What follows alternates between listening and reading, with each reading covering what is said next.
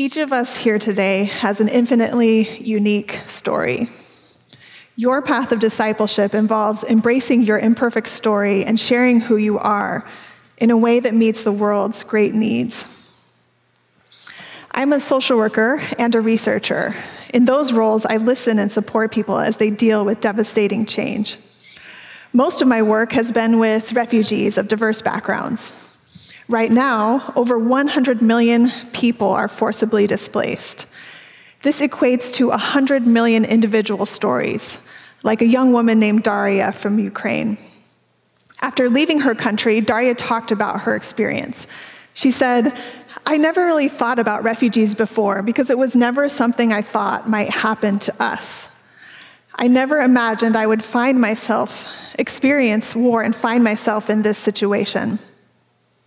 Forced displacement alters people's stories. It changes life chances and what people envision for their future. In my personal life, I've also experienced what at times felt like disappointing detours. As a young person, I expected my life to proceed in a particular pattern. But by the time I turned 25, after graduating from BYU with a bachelor and master's degree, I found myself living alone in Japan, divorced, and working outside of my chosen field. I also somehow ended up with this crispy blonde hair that ensured I stood out in Asia. Though I had a great network of support, I had to reevaluate who I was and how I understood the world. As I biked through narrow, winding neighborhoods on long rides to work, I slowly found a deeper sense of peace. As I was cared for by friends and challenged by intense students, I started to find a new sense of direction. When our journeys take unexpected turns, we have a chance to reevaluate where and how we fit. Grief can stem from the pain of change, as well as the loss of hopes that were tied to a homeland, a relationship, or an identity. Adjusting to a new reality can be especially hard when we falsely believe that only one path involves happiness, or only one path indicates a manifestation of God's love. God loves us in all the aspects of our stories. Daria and her family will continue to adjust to life in Moldova as they watch what is happening back home. As I have adapted to new life landscapes, my ability to seek and feel the fruits of God's love has been a great strength to me. I believe that loving God can ground us as we face global and personal challenges. And following Christ as his disciples can help us access the transformative power of love and grace. To consider how our unique journeys can benefit the world around us, I'll explore 3 interrelated components of discipleship. First, knowing and valuing who you are. This is foundational. Second, learning to see and love others with empathy. This is where we draw on that foundation to build understanding and connection with other people. And third, choosing lifelong service. This becomes a manifestation of our discipleship as we build and strengthen the world around us. The path of discipleship starts with knowing and valuing who you are. Knowing ourselves means we are aware of the identities, desires, and experiences that shape us. Valuing ourselves means we strive to accept and appreciate who we are as inherently worthy of joy and love. As a global human family, we are both alike and unique. As a member of the Church of Jesus Christ of Latter-day Saints, I learned from a young age that I am a child of God.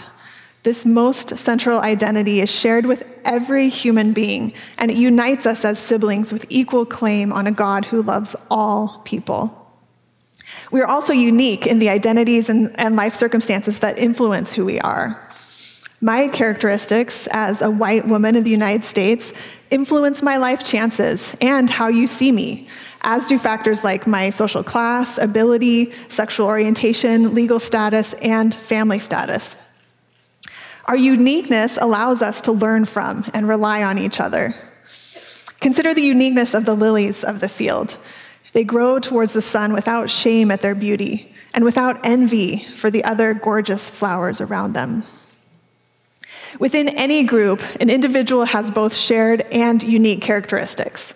Among refugees, for example, it is common to experience loss, trauma, and hope. A woman who leaves Syria shares some characteristics with all refugees. She also shares experiences with some groups of refugees, but in other ways, she is like no other refugee. With any identity you have, for example, as a BYU student, you too have something in common with every other student, something shared with certain groups of students, and in other ways, you are wholly and only yourself. Finding what we have in common and what is unique about us can help us appreciate our shared humanity, as well as our individual gifts. As we grow and struggle, we continue to discover who we are. When there are aspects of ourselves or our experience that we don't like, it can be tempting to pretend these don't exist. But when we are hurting or hiding, energy is constantly drawn back to those unaddressed issues. As if living with a festering wound, the untended hurt becomes difficult to heal and grow. Especially when feeling stuck, helpful resources for knowing and valuing who we are include prayer, honoring our agency, and finding supportive communities. Prayer is a conduit to connection with a generous and patient God. Prayer involves recognizing our deepest desires, learning how to ask better questions, and listening to that which is beyond our limited understanding. In Malaysia, I worked with Muslim refugee women from Somalia who described a range of prayer practices. They repeated key phrases and engaged in consistent prayer in ways that helped them find peace and stay close to God. I feel closest to God when I'm alone in places like the mountains, parks, or the temple. Daily prayer and reading of the Book of Mormon, attending church meetings, and listening to church leaders are also avenues for me to receive spiritual guidance and strength. Through prayer, I've felt God's love for me not only as a child of God, but as a person who makes mistakes, and as a person with a range of identities and experiences. Each of these play a role in who I am. Seeking God through prayer can help us see aspects of ourselves that God already recognizes and embraces. Another tool for knowing and valuing who you are is to honor your agency. So much of what we do and become is based on what we choose. While we may face some physical or cultural limits, recognizing agency allows us to be deliberate in exploring all our options and considering how to stretch into our unique gifts. My new stretch for this year has been rock climbing. Though my physical limitations indicate I probably won't reach an expert level like this, my potential in this sport is determined most by my desires, efforts, and the support I receive along the way. Agency can also help us choose how to approach things outside of our control.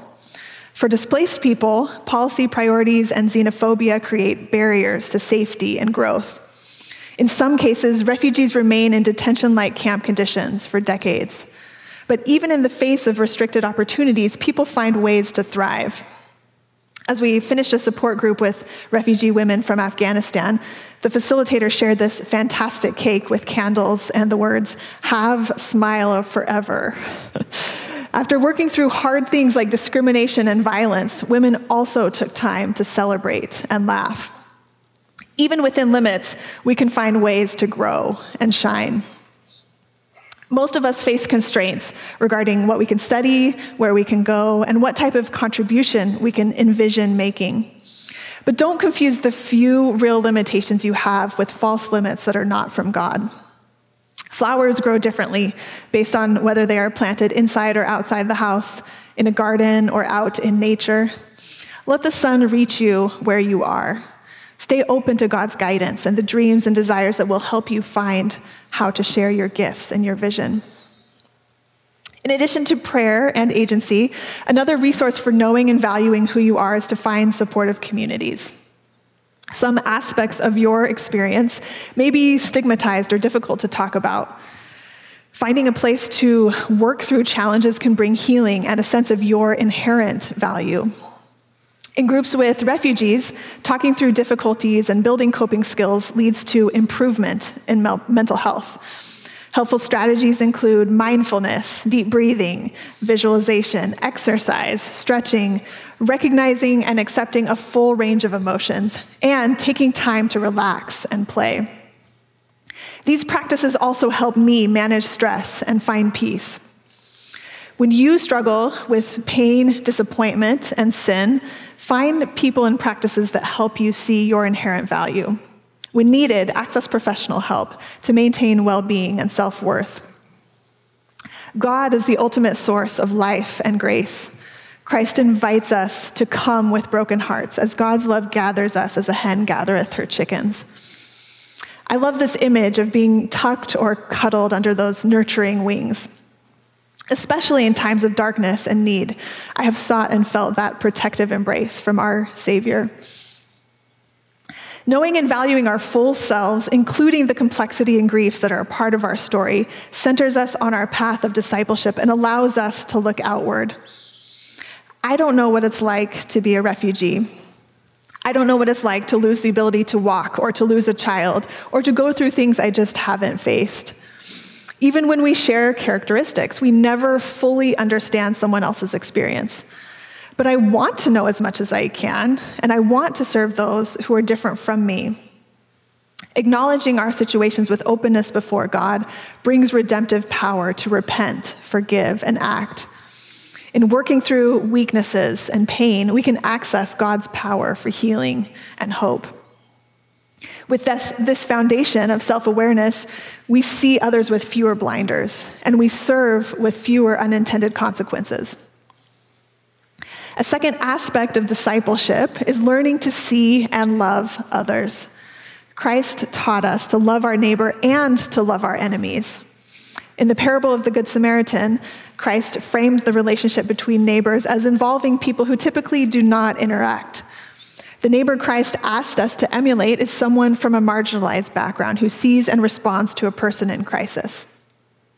We too can see the people around us, and we must be willing to see their inherent value before we can effectively serve. The philosopher Martin Buber framed relationships as involving either I and it or I and you.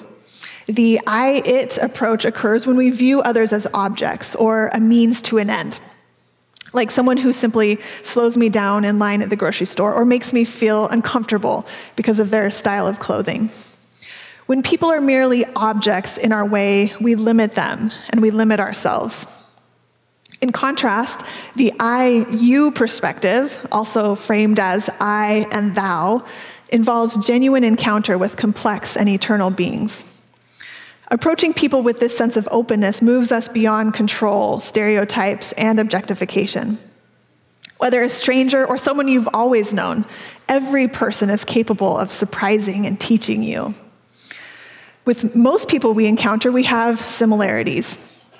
When working in Malaysia with people who were HIV positive or at high risk for HIV, Catholic and Muslim men with male partners talked about how prayer brought them feelings of calm and of light.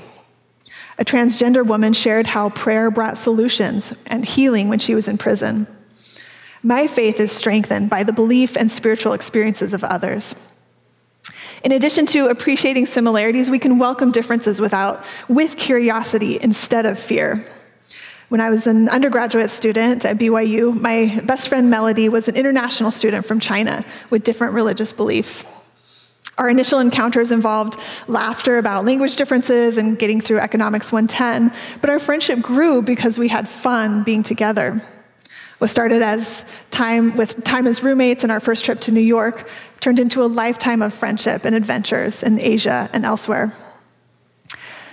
Who are you first drawn to in a class, neighborhood, or church setting? There are people in our communities who do not feel seen and welcomed. Among refugees who resettled to the U.S., many experience discrimination due to religion, accent, and appearance.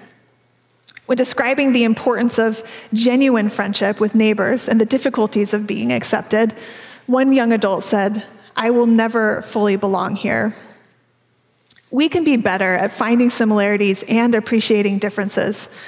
Reaching out to those on the margins can be helpful to them, and it can be transformative for you. At the heart of learning to love and see others is desire and openness. But there are also practical skills you can learn, even across differences that seem daunting. In winter semester, I teach a class on direct social work practice. On the first day, we talk about human interaction and brainstorm a list of skills that help us effectively engage with people. As a class, we choose the most central overarching skills. While many skills are valuable, we typically land on empathy as the most important skill. Students define empathy as feeling with people and joining others with compassion. In Scripture, the phrase mourning with those that mourn captures the essence of empathy. Alma pairs the people's desire to come into the fold of God and to be called his people with a willingness to bear one another's burdens, that they may be light, and to mourn with those that mourn, yea, and comfort those that stand in need of comfort. This ability to join people in grief and to share burdens is part of the baptismal covenant, and it is a skill we can strengthen. Empathy is primarily about listening. Empathy allows us to trust and respect what another person experiences, to join them for a moment on their journey. In many cases, this requires us to put our own agenda, needs, values, and experiences to the side. We may be shocked by what someone experienced or believes. It may be completely foreign to us or uncomfortable or something we believe is wrong. Empathy is still possible. Jesus Christ demonstrated empathy through awareness of others in all encounters. He mourned with people as they grieved a lost loved one. He listened to people's stories. After his resurrection, when visiting the people of the Book of Mormon, Christ perceived their thoughts and feelings and recognized their desires. He responded with compassion and chose to stay present. After blessing and praying for the people, he said, "My joy is full." And when he had said these words, he wept, and he took their little children one by one and blessed them, and prayed unto the Father for them. And when he had done this, he wept again. Christ teaches us here how to love in a way that brings a fullness of joy. I've been inspired by students who demonstrate empathy for people who committed serious crimes and for people they formerly feared or dismissed. There are moments working with refugee communities where I've witnessed rage, need, and resignation. One late weekend night, I had a chance to bring a young Burmese client home from the hospital for a short visit before he returned for an additional lengthy stay. He had already been hospitalized for months, and it was difficult for his family to visit regularly due to limited public transportation access and work schedules. Seeing the way that family embraced their brief time together and showed love for their son was profoundly humbling for me. To be present with others during moments of vulnerability allows us to feel God's grace for them and for us. Valuing ourselves and showing empathy for others provides a framework for lifelong service. Jesus modeled how to serve as he addressed people's deepest needs through knowing their hearts and knowing their context. Meaningful service doesn't involve attention-seeking or ignoring our desires. It's not an obligation we fulfill by pushing past our capacity. Lifelong service is a purpose of education at BYU. It's about channeling time, energy, and passion into living in a way that lifts others and improves our world. What gifts and vision do you bring to the challenges the world faces right now? There's no shortage of need as we live through an era of violence, greed, and oppression. In addition to the 100 million people who are forcibly displaced, approximately 20 million people leave their homes each year due to extreme weather events. Over 2 billion people only have access to contaminated water sources. Nearly 60 million children of primary school age do not have access to basic education. 22% of children under age 5 have stunted growth due to malnutrition.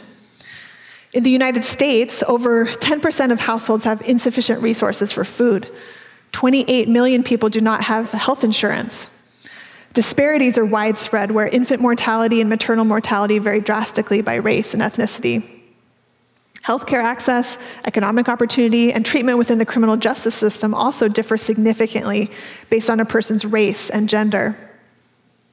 Inequality continues to rise where more resources are controlled by a smaller number of people. Also in the US, over 45,000 people die from gun violence every year. Over 117,000 children are waiting for placement in a permanent home. Approximately 580,000 people are homeless. Over half of Americans are lonely, with rates higher among young people. Here on BYU campus, we are not immune to disparities and prejudice. Cultural norms limit women's opportunities and confidence. Racial and ethnic minority students can feel oppressed and unsafe, with some noting that people have normalized aggressive comments, and I feel like I have to prove myself. 38% of LGBTQ plus students do not feel valued as an individual at BYU, and 25% of these students feel unsafe on campus. These and other major challenges can feel overwhelming, but we can find solutions. We can envision a more just and loving world.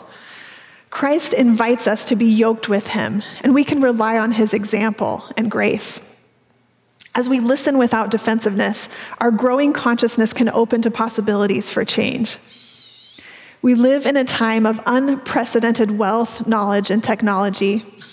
Many of us have the great blessing of accessing specialized training and education. Many of us have abilities to choose what to do for work and how to use financial resources that surpass our needs for food and shelter. Your ability to address suffering starts with valuing who you are and learning to have empathy. More than a particular major, we need to feel responsibility for the world we share and to learn to see others as inherently valuable, regardless of their beliefs, racial identity, gender, sexual orientation, legal status, or other characteristics. The skills we need include creativity, teamwork, an ability to learn, and enough awareness to avoid doing harm.